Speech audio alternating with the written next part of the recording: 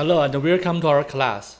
Today we will learn what is a dashboard and a living demo for the dashboard. First topic, what is dashboard? In previous class, we learned Kubernetes core resources, pod, replica site, deployment, service, configuration map, and secrets. I did about resource, create, delete, edit via command line interface kubectl in living demo. Also, Kubernetes provides a web-based user interface, Kubernetes Dashboard, to manage all above resource and more.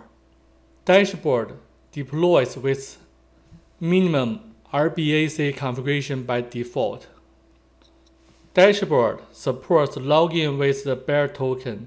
In Minikube, use proxy to open dashboard in your default browser.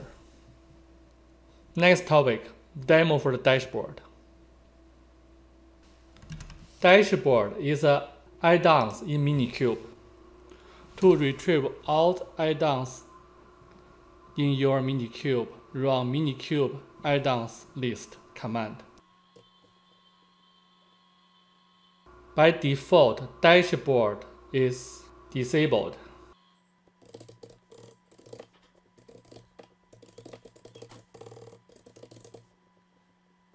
Minikube add-ons enable dashboard. The command is able to enable Minikube dashboard.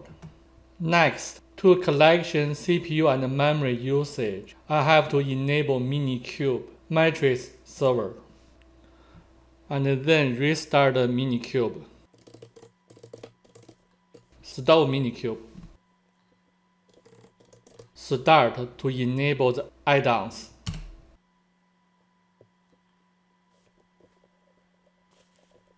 Check add-on list again. Dashboard enabled.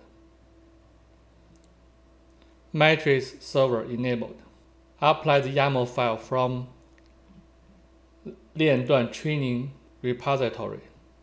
The YAML file is able to create pod, replica site, deployment, service, configuration map, and secrets, which we learned previous class. Also add a naming space for the alt resource. I'll go through the alt resources in the dashboard UI. Minikube dashboard. The command is used to create a proxy and open the dashboard in your default browser without bear token input. Firefox is my default browser. The UI has three parts. First part, top area. The drop-down include all the naming space. K8s minor training. That's what created my YAML file. Search, find all the resource. Left part is navigation menu. Right part, resource content. Select K8s training namespace. Workload is Overview UI. As deployment, pods, replica site, service, configuration map, secrets, store classes. Let's go through this resource from top to bottom in the navigation menu parts. Deployments. Spring Boot demo deployments has three pods.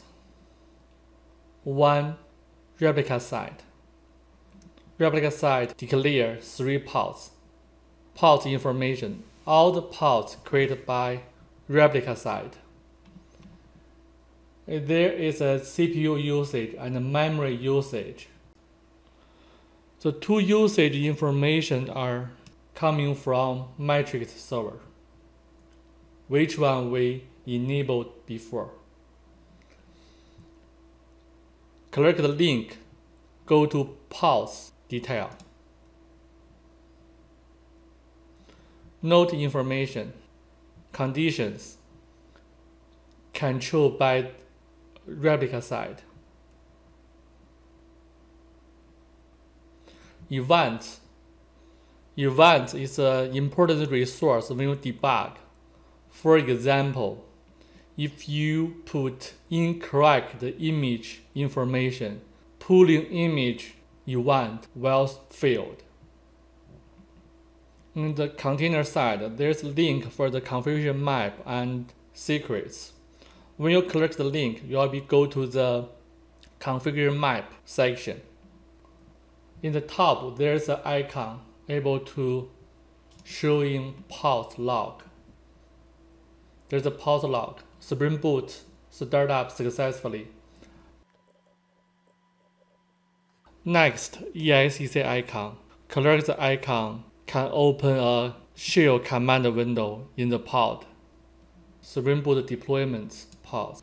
Run command env to retrieve environment parameters. The environment parameters are from 3 resources: configuration map, secret, and Kubernetes. Replica site in there. Replica site menu has replica site information. Service, Spring Boot demo service.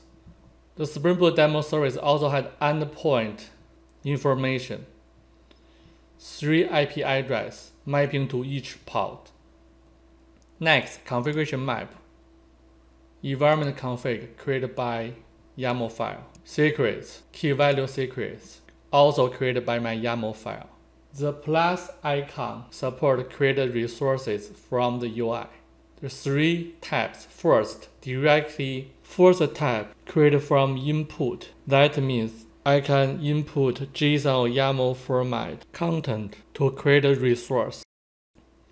Second tab support upload JSON or YAML file to create a resource. Latest tab, there is a wizard to create a resource. By the way, if you want to delete a resource, you can go to each content. In the right top corner, there is a trash bin icon. Click the icon is able to delete the current resource.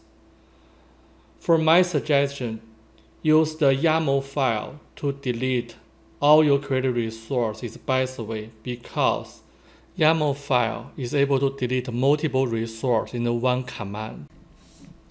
Today we learned what is a dashboard and how to enable access dashboard in the Minikube. And then we go through the dashboard UI. Thank you for watching. See you in the next time.